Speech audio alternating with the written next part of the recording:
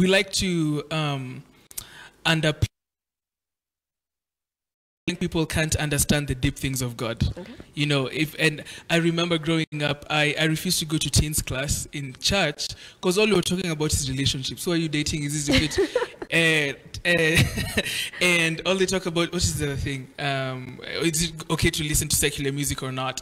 We fail to understand that there's so much more to being a Christian that people understand from a tender age of 7. Mimi, I was born again at 7 years old. I started having, again, a relationship with God from a very young age. And so I wanted to understand, who is this Jesus? You know, they talk about, you know, those sermons, they talk about, they preach in church to learn Jesus. I wanted to hear about them from a very young age. And so that's what fueled me. I was like, you know, I'm not too young to go deeper in God and realize that, you know, the other things the Bible says is that the spiritual world is more real than the physical world. Okay. You know, and so it's important as a young person who lives in a world like that to know God for yourself.